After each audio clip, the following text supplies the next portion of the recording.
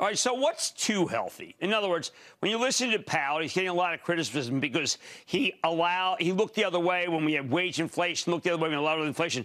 What's too healthy? What is as a consumer is going up in price so much that I should be freaking out in your repertoire?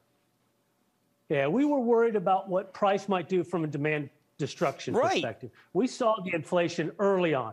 We saw commodity inflation, so think copper tube, steel pipe, cast iron, ductile iron pipe. We saw it as early as the fall of 2020, and we saw it flowing into finished goods. So we knew it was there. We kept a pretty keen eye on whether or not that increase in price, that inflation that was flowing through, was going to destroy demand.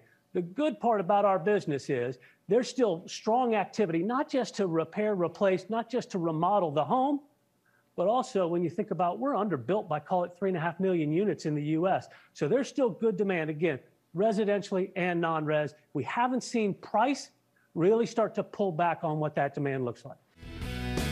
Don't miss a second of Mad Money. Follow @Jim Cramer on Twitter. Have a question?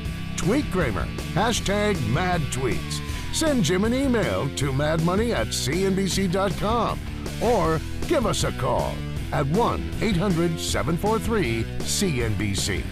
Miss something? Head to madmoney.cnbc.com.